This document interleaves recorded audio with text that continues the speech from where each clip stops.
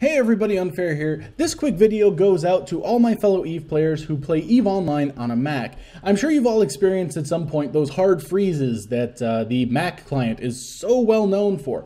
You know, that every 15 to 20 minutes the game will just completely go unresponsive. There's a reason for that, and I'm going to show you real quick how to resolve it.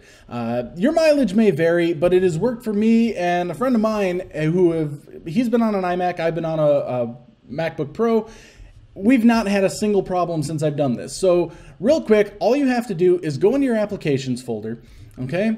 And right click on your EVE Online launcher. Now this is your launcher, not the actual client. This is why it's very important. You may have heard of something called AppNap before. If you're on the more modern version of OS X, it's a feature that tries to save you power and battery and all that, and really all it does is screw up your gaming.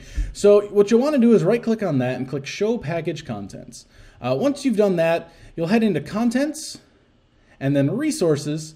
And what you'll see here is just a whole bunch of junk you do not want to mess with. But right here is your actual EVE Online client. So if you go here and you go to Get Info, okay, when this one pops up, you'll notice it's 14 point whatever gigs in size. It's actually been different between different systems we've tested this on, which is really awkward. Anyhow, once you get in here, you'll notice these three checkboxes. The one that you're going to want to check is Prevent App Nap.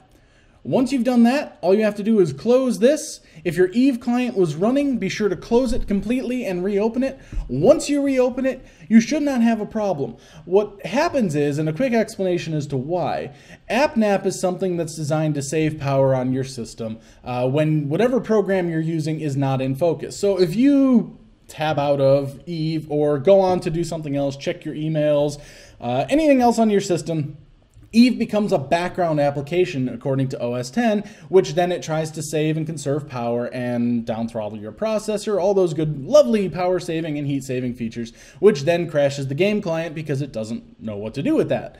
So by checking that, now it's very important, you do not want to do that on the icon which is in your applications. You'll want to go to Show Package Contents, you'll want to go to Contents, Resources, and you'll want to do it to this exact file here. So when you go to Get Info, you'll see it. It'll be about 14.5 gigs in size.